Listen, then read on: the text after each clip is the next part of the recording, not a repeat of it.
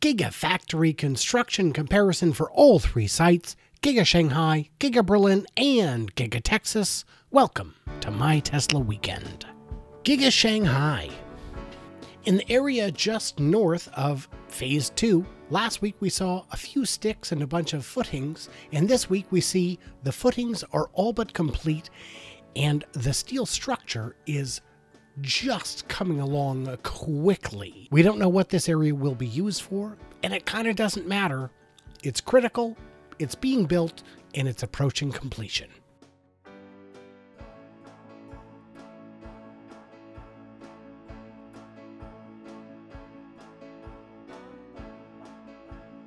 Between the battery factory and the south end of Phase 1, there's a lot of construction. Last week it was just a mud pit with a few sticks, and this week it's a mud pit with a lot more sticks. It will be erected very soon.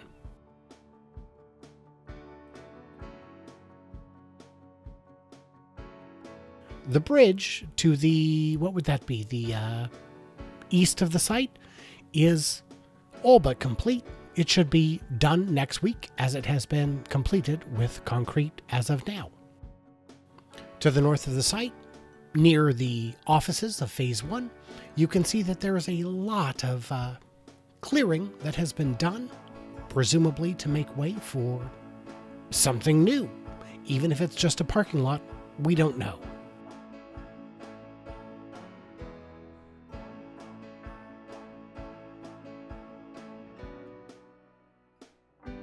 To the south of the battery plant, we can see some earthworks in action. We don't know what's going on here, but clearly it is something.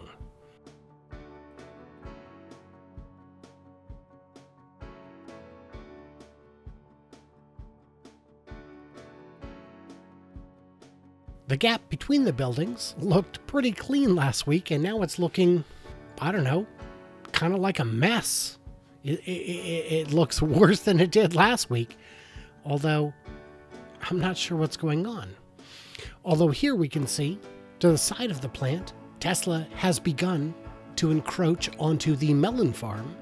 Apparently, the melon farmers found out this week that they will no longer have access to the site, and that the plant, the Tesla plant, will be expanding onto that territory. So that's something.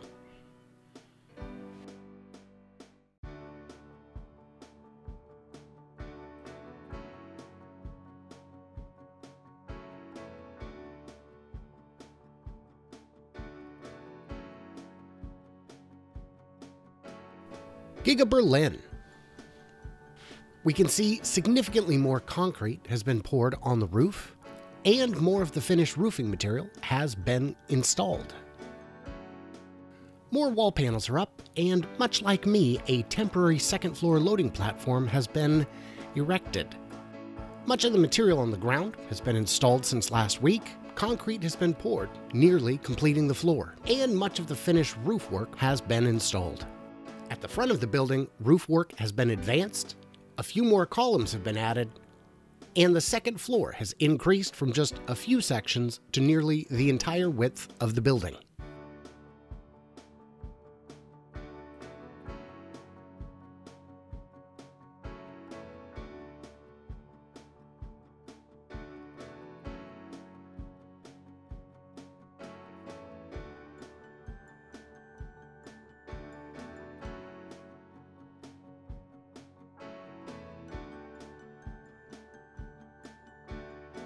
Along the side, where the loading docks are, the second floor has increased to almost its entire expected size, and roof sections have been attached.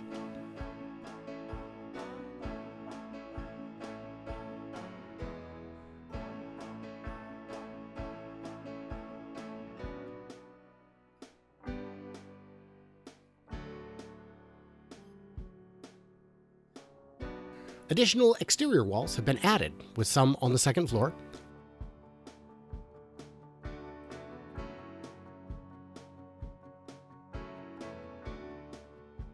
And significantly more on the lower floor, where the loading docks are nearing completion.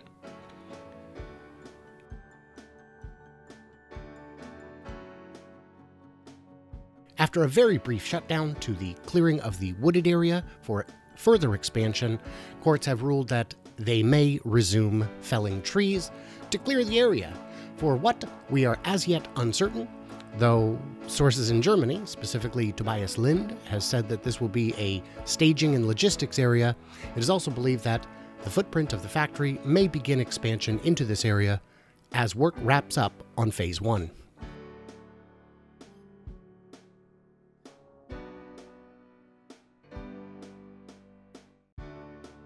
If there are ways you'd like me to do these videos differently, or additional insight you feel I could provide to further your understanding, please let me know in the comments.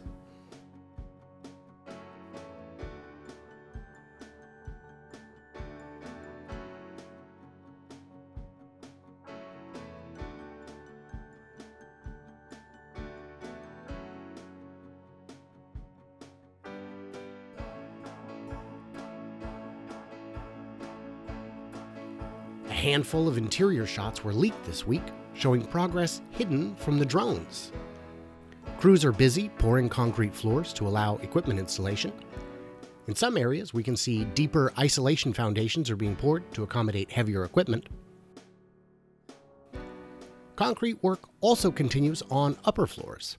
The site is really beginning to take shape, though we can't see anything that would indicate power, water, or HVAC have begun work. Giga Texas.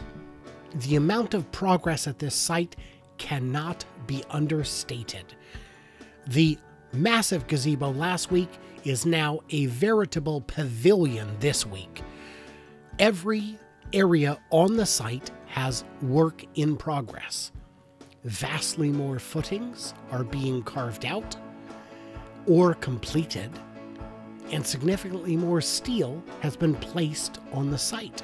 The serrated and scalloped pit is no longer a pit, but has mud at the bottom, which is to say rough concrete, and finished footings around the side of it, with significant footings already carved to the south.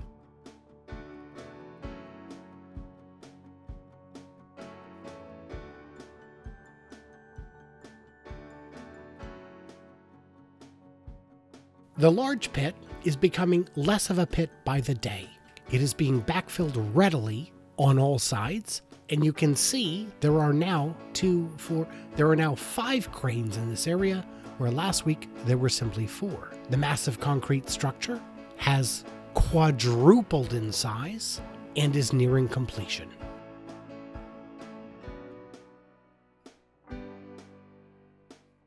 If you're curious if I have a Patreon, the answer is yes. And if you're wondering how many patrons I have, the answer is none. It's okay. We'll get there. Who knows? Maybe you'll be the first one? I don't know.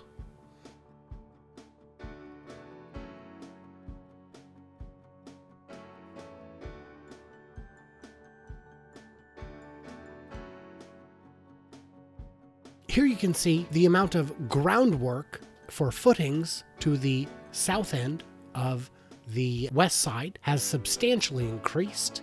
The footings already poured has grown significantly. The footings cut in for continued completion increase, and the perimeter wall has grown from a bit to a lot. It was previously about a quarter of the site, and now it's about a third to a half on this side.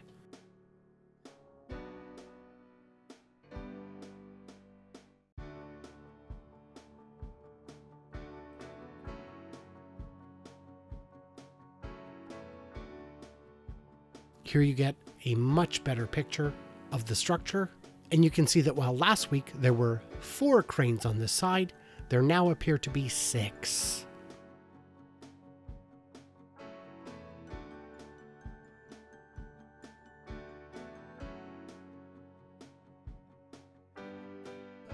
While the sticked up, floored, and roofed section remains insignificant in comparison to the total footprint, the increase over such a short time is encouraging, especially considering the additional steel that's been placed on the site over the past week.